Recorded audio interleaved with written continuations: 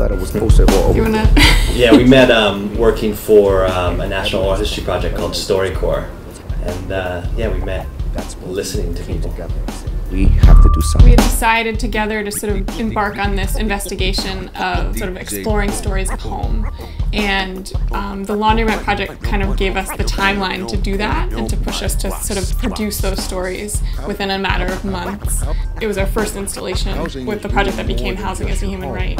And core to Housing as a Human Right is about connecting diverse communities around housing, land, and the dignity of a place to call home. So the idea was that was always that we would be able to bring stories together from people that sort of maybe look different or seem different, who are all connected by what we perceive as a universal aspiration for home.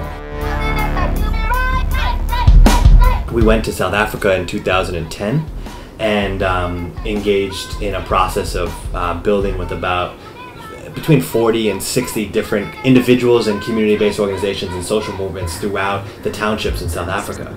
And with that, we went to our friends at Nomadic Wax and we created this, I don't know how long it is, like an hour? Yeah, an hour-long mixtape. And it's just anecdotes and sound bites and bits of people from around the world kind of sharing their story.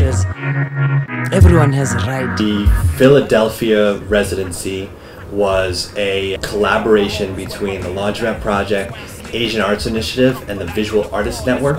And it was really fascinating because it was our first experiment to try to do a lot of interviews in other languages and try that out, you know, which has its own challenges. The real joy of it was creating these town hall meetings where we were able to share stories that we had recorded in New York and in South Africa and other places. It was really kind of a rich discussion that had a really positive impact on the trajectory of the project and hopefully the experience for people who came.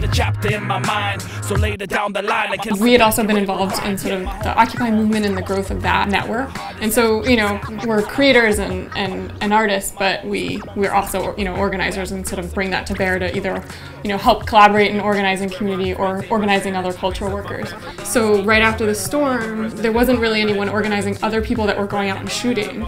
And a lot of what we wanted to do is to create a hub where these stories could live. And we called it Storyline, Sandy Storyline, partly because we had created an actual storyline that people could call to record their stories and started inviting people to text in their cell phone images. And then within like 2 weeks started a website where people could upload their story and their images and their video. It's been interesting doing Sandy Storyline. You know, every couple weeks we get an email from someone that says, I love what you're doing, how do I do this in my community? And you know, following hurricanes, floods, like you name it, like after something happens somewhere in the world, someone sends us an email.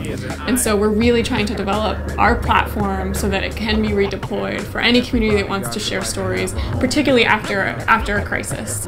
So we're developing Storyline, which we're hoping will be this suite of tools that communities can use to tell stories and engage their community members in telling stories. The biggest thing, it sounds corny to say that, but it's all about listening.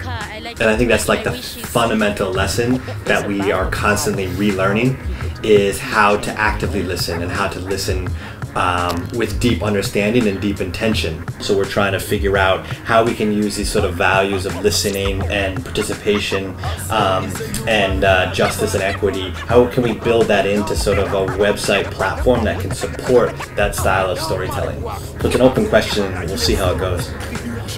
Lance l'appel aux gouvernances des États qui dansent. Dansent pendant que les citoyens de leur pays s'enfoncent dans une carence de logement. Ils s'en balancent.